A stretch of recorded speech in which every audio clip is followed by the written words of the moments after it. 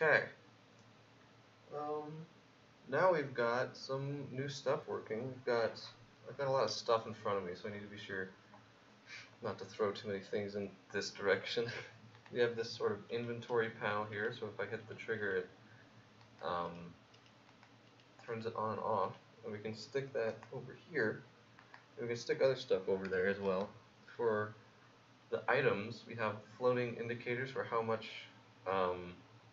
item it is, and we can also stick that there.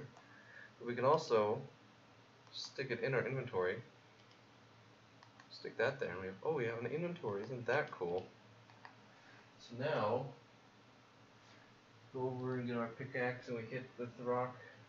It pops up ores. You see if you hit two ores or two items of the same item, they're just moving all over the place. Together, it stacks them.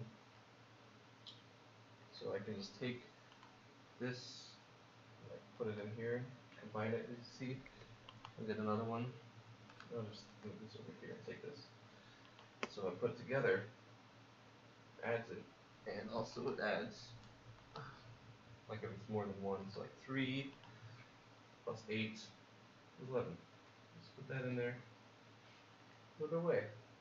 And we can also store other items in here other than, we can like limit the items we put in here, but I can like put my pickaxe in there and close it, and I just have it with me, which is pretty cool. And for this, I don't think I updated this. I think it's just going to say 1 still. Yeah. But I have to change that. But yeah. Inventory stuff. Yay!